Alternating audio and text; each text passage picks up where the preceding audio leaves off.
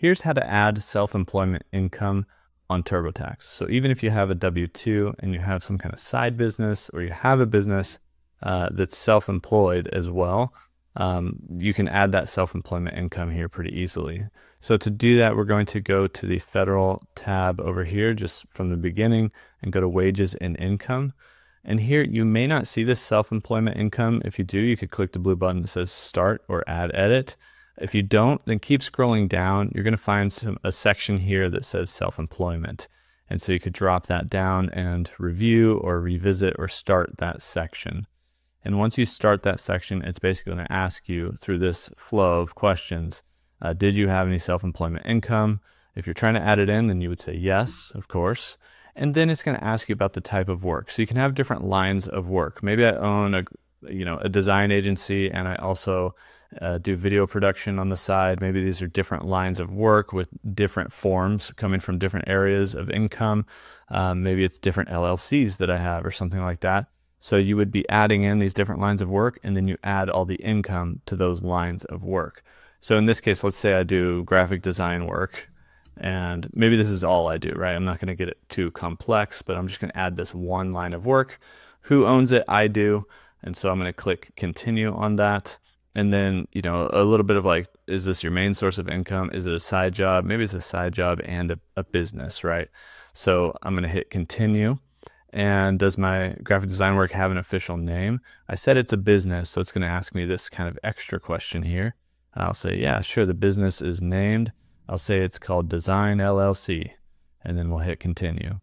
Do we want to use the home address? Sure, or maybe it's a different address. We go through this to basically fill out the information of our self-employment work, and then we add the income. And so how long have we been doing this? Well, I didn't start or stop it in 2024. It's been a long time I've been doing it, so continue. And then did I pay any employees? Maybe I did not pay any employees this time. And so I'm going to hit continue. Did I make any 1099 payments? No, this is just stuff I do myself, right? I'm the one that gets paid. I don't pay anyone else. If you do, you can add that in here, but that's not necessarily the income part. But you want to make sure you answer all these questions appropriately. Do I have my own employer ID number? I'm going to say no, I don't in this case. Less common situations, I'll just skip through these because none apply. And then it's going to basically show me all the graphic design info that I put in here. So this is my graphic design work, and it's all the information around that. So I can go in there and edit any of those details if I want to. And I say, okay, that's all looking good. Click that button. And now I can add in the income.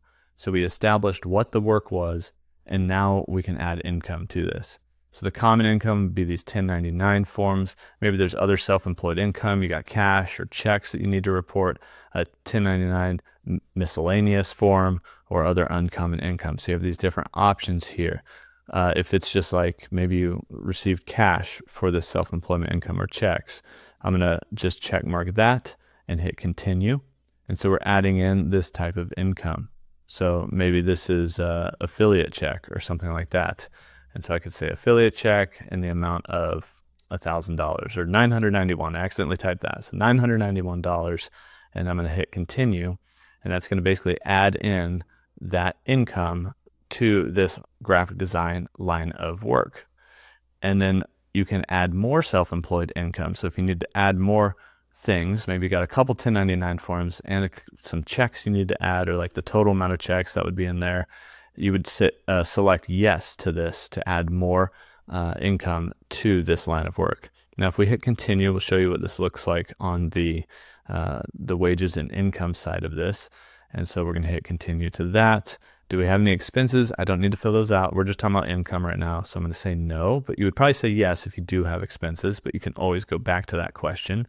Now, here's my graphic design info so far. So the business summary, all that stuff we entered first is going to be down here. The income area is right here. We can add more income for this line of work or add expenses for this line of work. If we think everything looks good, we hit continue. And then, all of this took place in the United States for me. So we'll say yes, continue. None of it was for a former employer. And then any deductions I claim, no, it doesn't apply to me.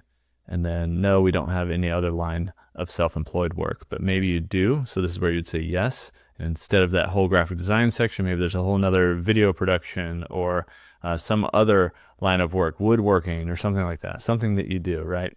And so you would add those in as different lines of work, unless everything's under one umbrella for you. But then you could say no if you just have that one umbrella.